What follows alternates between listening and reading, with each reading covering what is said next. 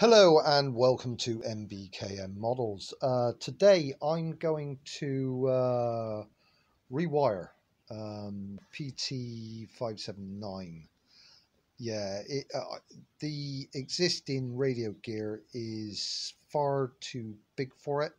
The batteries are too big for it, and the weight pulls the bow down into a critical level where water will get in. I've bought a rubber membrane for it, but I've got to pick it up.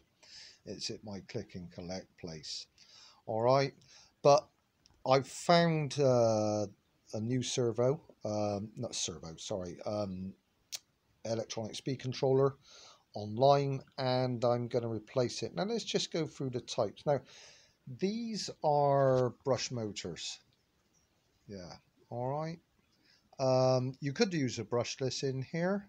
I've got them here, but I decided to fit these cheapy brushless motors. I got them from local model shop.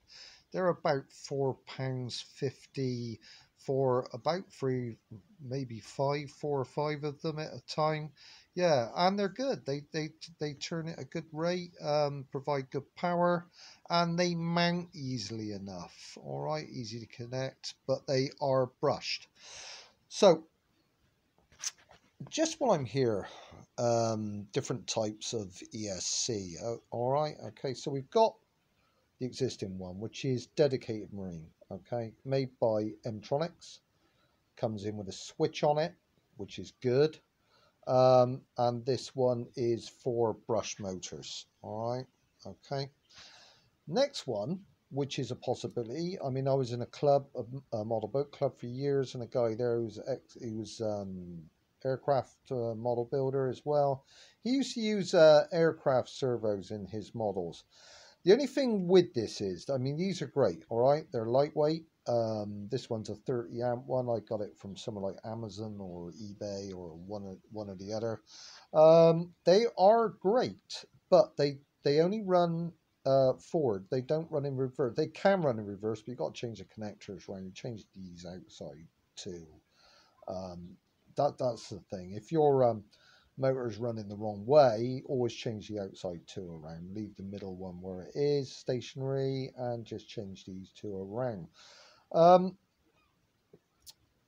Yeah, so it, like I said, it only runs in one direction, all right, because it's for a prop. Which is good. Okay, so what I've done is discovered this one. It's not a dedicated marine one. It's for probably model aircraft. All right, and it came in with no instructions. Now I've had a bit of digger. It also comes in with a switch, which is really good. These don't come in with switches. I've got to buy some. It's a shame they don't come in with switches because it would be really good. Because you need a switch, as you know, once you've paired everything up, and you need a switch to get your prop running and your other electronics. Now, let's stick with this one. Now, this one is a ESC for brush motors. I'd say it's probably for aircraft. It's shrink wrap though with plastic, so it does have a little bit of protection. But no instructions, sadly. No instructions. I'm thinking that maybe this is for the motor, maybe this is for the power. But once we've connected it up, we'll see. But it will fit very, very nicely into here. All right, as you can see, it goes very nicely. I mean, this is a 1/72nd Revell PT 588579 RC conversion, and we're fighting for space. All right, so this one's going to fit very well into there. But what I'm going to do, I mean, they don't leave you a lot of lead for the switch, so I'm going to extend the lead for the switch. So we can put the switch up inside the superstructure, and it means I don't have to keep taking the deck on and off. to switch it on when I'm at the water. I intend to sail this model. Oh, weather's okay at the moment, but it's a little bit not good enough, the weather, so we'll wait a bit, and then I intend to sell it sort of spring, late spring. All right. So I'm going to extend this.